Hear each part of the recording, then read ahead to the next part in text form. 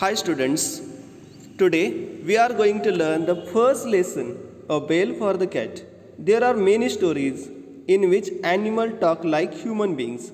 Such stories are called fables. Aesop was a famous storyteller. He lived in Greece. He wrote many stories in which animals talk. These stories are known as Aesop's fables. Here you read another of Aesop's fable. It is about a cat. This cat was giving the mice a big problem. It was catching and eating many of the mice daily. This was the daily routine of the cat. All the mice came into trouble. Very sadly, the poor mice would say, "What can we do? What can we do?" They were all very sad and unhappy. One day, one of the older mice called a meeting. He said, "We must find some way to solve our problem. How can we keep that hungry cat from catching any more of us?" Each one in the meeting talked and talked and talked.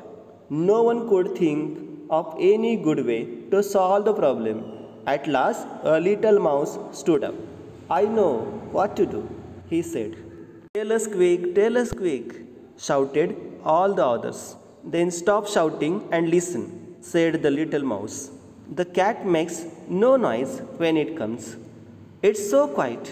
It comes quietly and catches one of us. We can't hear any sound of its paws. I think we should put a bell around the cat's neck. Thus we can hear when it comes. We can then easily run for cover." How wise, shouted one. We are saved, shouted another. "We will put a bell on the cat," shouted all the others. All the mice began to shout with joy. Everyone was happy. They got the solution. Among them, there was a quite old man. He stood up and looked at the little mouse. "That is a good idea," he said. "Bell on the cat?" "Yes, a bell on the cat.